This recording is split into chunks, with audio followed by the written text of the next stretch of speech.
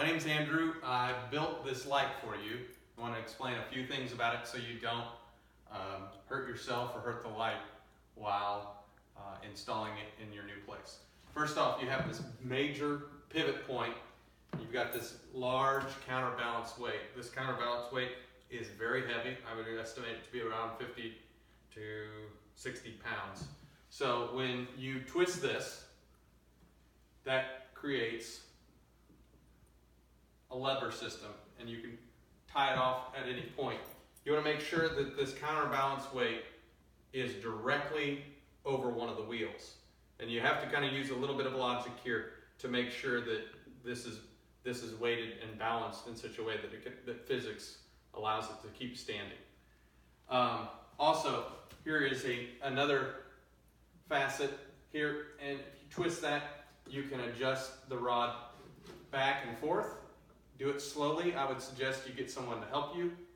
Also, let's put it back like this. You've got another pivot point and an extension that you can extend this arm. I'm not going to do that right now just for sake of time in this video.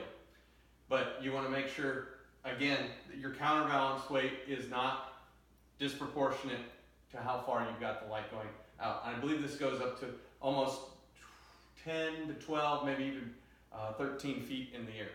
Just be careful with the counterbalance. It's very heavy. As far as disassembling the actual shade, there are some cotter pins in this chain, and you can remove each of those, and it's an easy unlinking system, and you can assemble or disassemble. But other than that, this is a standard porcelain shade. It's got a spring action connection point, so it's been hardwired. Also, you'll notice that I've actually hardwired into the cord a light switch which you can place on the floor. You can switch the light on and off. You can mount this with a couple zip ties directly to the stand if you'd like.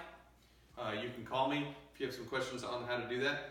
Or I'm thinking that it's a great place to put it is just at the floor, and you can work it with your foot. So, thanks again for the purchase of this awesome lamp. Would love to see pictures of it in its new dwelling place, so please email me, Andrew Durst, all one word, ANDREWDRST, @gmail.com.